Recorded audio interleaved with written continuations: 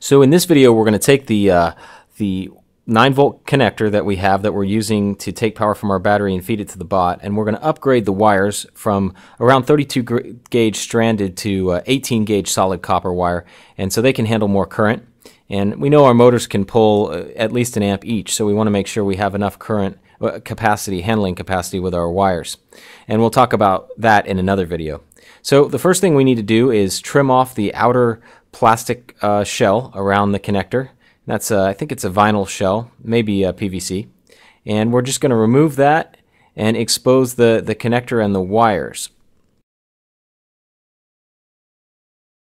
You can see on the back we have 2 rivets, and those rivets are crimped onto the wire. And we're just going to pull the wires right out of those crimps.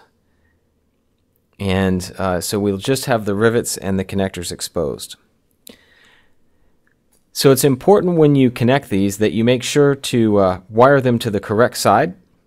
So the positive one is going to be the one that's sort of mushroomed out on the top, and the negative one is going to be the smaller of the 2 connectors there. So when you flip it over, so we're just soldering a little bit more solder to the back of that connector to hold the positive lead in place, and it's important that you get a good flow of solder all the way around, and then we're doing the negative as well. And now that we have the 2 wires connected, we're going to protect the back of them by using a piece of shrink wrap. So we'll slide the shrink wrap over the wires, and then we're going to punch 2 holes in the shrink wrap for our connections. So we'll mush the shrink wrap around those connection points, the socket points.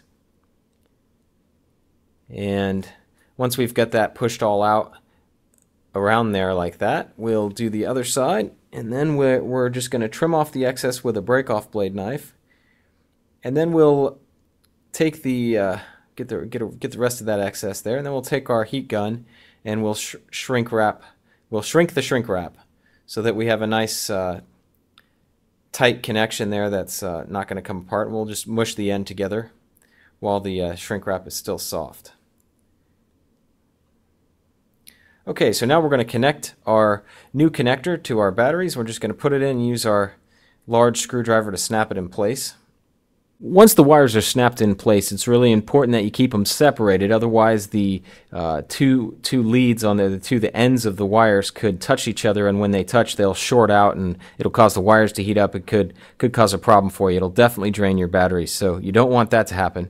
So we're going to feed our black negative wire up through the hole that we created for our battery wires, and the positive wire will also go up through that hole, and then it's going to come back down through the hole by the motor, and we're going to use once it comes back down through the hole by the motor, we're going to connect it to our switch, which will allow us to turn the bot on and off.